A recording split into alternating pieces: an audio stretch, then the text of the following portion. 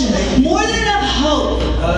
More than enough hope. You might have dragged yourself to church this morning. You might have wandered all the way to church. Why am I even going? Nothing ever changes. Here we go again. But as you're dragging yourself all the way to church, you just toss that old self at the feet of Jesus. And you say, self, you need to learn something about my God. My God is a good God.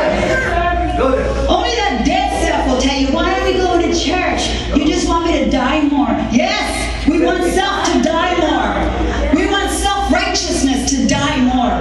We want selfish ambition to die more. We want anything of the self. Anything that magnifies self. Because self will tell you all day long how awesome you are. Come on now. Self is such a liar. Self will lie. The Bible says you lie, you fry. You lie, you fry. You drag that lying self to the feet of Jesus. And you just surrender yourself over the Lord. And you say, Holy Spirit, teach me today. Keep me teachable. Because it's just when you think you know God, just when you think you got him all figured out, he reveals another dimension of himself. Because for him to reveal it all at once would just totally trip us out. We can't handle it. We can't even handle the little bits he gives us. We really can't. But we ask him to teach us, to help us to understand the fullness of his mercy for us. It's incredible.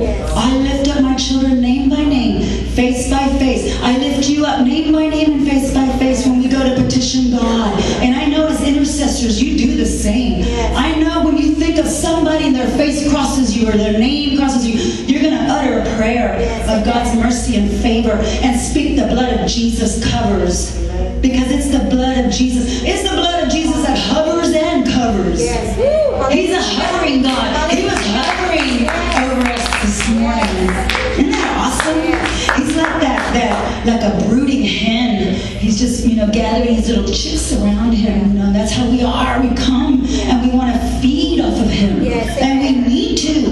We are anorexic without him. Our spirit is anorexic without him. And it's beyond repair without him. So you got to drag that to the Lord. You got to drag hopelessness to the Lord. When that devil tells you, oh, that's the prayer that's not going to get answered. Ha! The blood of Jesus already answered it. And the moment that devil said that, you know. Because he's a liar and the father of all lies. In him there is no truth. That's right. So why do we kind of think that he might be telling us the truth this time? Come on now. There's absolutely no way ever that's going to happen. The enemy of your soul, the Bible says soul, the mind, will, and emotion. The enemy of your soul will never lead you in the right direction.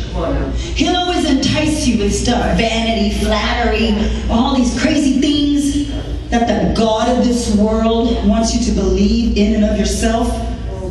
The power of the blood of Jesus just shatters it, slaps it right out and brings you to reality. Hallelujah. That's the blood of Jesus. He just snaps you out of it.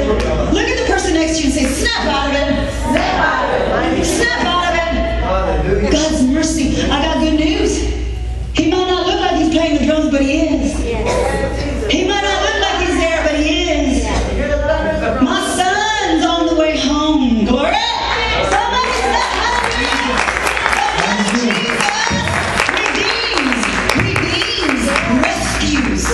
Rescues. Oh, but you got to be in a place where you need to be rescued. You got to know that you need to be rescued. Because if you're still fooling yourself, if you think you can float through life and backstroke, backstroke through life, no, God says there are waters to swim in. He ain't looking for Holy Ghost floaters. He ain't looking for skimmers. He ain't looking for none of this. He's looking for just jump into his presence and take everything that is of him. Because it belongs to us by blood right. We have a blood right. What no one else could do, he's already done. Amen. That's right. So when the devil tells me, hey, I just look right back and say, finished work. Because God's been there and back already. That's right. So it's important for us to follow his lead. Amen. Something tells me God knows where he's going. I want to make sure I'm following the right leader. Amen. I can't follow my own crazy self, and I sure ain't going to follow Pastor Al.